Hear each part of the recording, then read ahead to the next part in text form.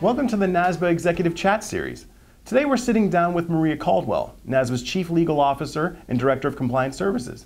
Maria, thanks for joining us today. Thank you. So tell us a little bit about your educational and professional background. Well, I attended Fairfield University where I got my degree in economics and then went to Duke Law School. After that, I headed out to Los Angeles and worked at Gibson, Dunn & Crutcher in their corporate securities area, and then ended up in Nashville doing the same thing at Bassbury and Sims, and finally ended up going in-house with one of my clients when they went public. And in 2003, landed at NASBA. So as NASBA's Chief Legal Officer and Director of Compliance Services, tell us a little bit about what you do. Well, like most people here at NASBA, I wear a couple of hats. With my legal hat, I review things from an operational nature that have some legal implications, like human resources, data confidentiality, and review of contract negotiations.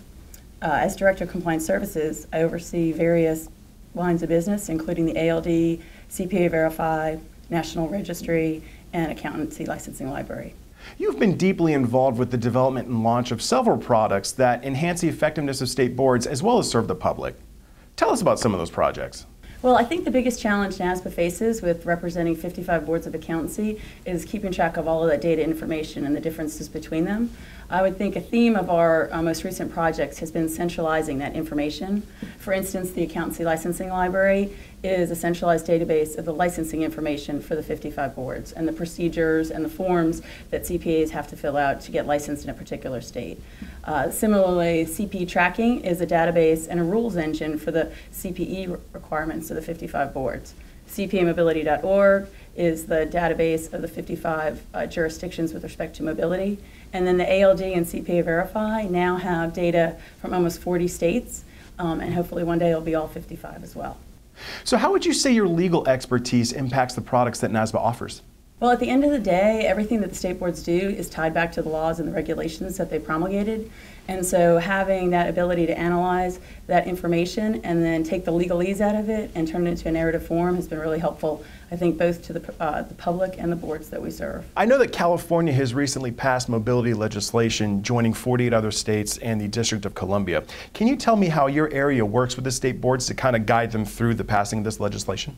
Well, passing mobility laws has been a major accomplishment, and the boards have done a great job at embracing it. But passing the legislation is the first step. They then adopt rules, and it's getting to understand those rules and working with the boards to see if there are any differences is where the legal team comes in. And then we populate cpamobility.org with that information so that the public can gain access to that as well. Wow, you're heavily involved in a lot. So out of all of those exciting initiatives, what would you say you're most proud of and why? I think the two things that I'm most proud of is the overhaul that we did to the National Registry process and the revisions to the standards, as well as the momentum that we've gained in getting states to join the ALD and CPA Verify. Both of those have a big public protection aspect to them, and we're excited about the successes that we've achieved at both those places. NASBA recently hosted the first annual National Registry Summit, which was considered a great success. What would you say were some of the differences between the National Registry Summit as opposed to some of the conferences NASBA has hosted in the past for registry sponsors? There are several things that made it different than the conferences from the past. First is the relationship that we've built with our CP sponsors over the past years, as well as the conversation that got started around the process of revising the standards. We really reached out to all of the stakeholders, and that dialogue continued at the summit. I think another important difference was the content that we provided.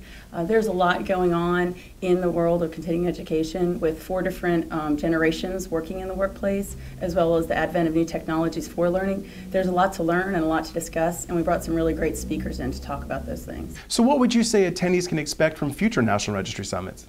I think they can expect the same kind of energy that we had at the last one and content that is focused on moving the quality of CPE forward, so that the public will continue to be served by the enormous investment that both the profession and state boards make in CPE. So can you tell us about some of the projects that you're currently working on that you're excited about? Well, we've always got something going on in the Compliance Services Department for sure. I think 2 of the projects that I'm most excited about are enforcement resources that we'll be providing to state boards. We have compiled an enforcement resources guide that will be available on NASBA.org behind a password-protected area, and that should be coming soon. We're also working on a series of training modules for investigators and hope to have that done sometime early next year. On a separate note, we're working on a CP audit service that we're currently piloting with the Missouri Board of Accountancy. And what's great about that is we've taken resources that we'd already compiled within NASBA and put them together to have a service for the board. We've used the CP tracking rules engine along with the data feeds that we're getting for the ALD, and then some software tweaks to provide a tool that the boards can use to audit their CPA population with regard to CPE. So hopefully it'll be a big success in its pilot stage, and then we'll be able to offer it to more states, so stay tuned. Wow, that sounds great. Maria, thank you so much for taking the time to sit down to talk with us today. Thanks, Andy.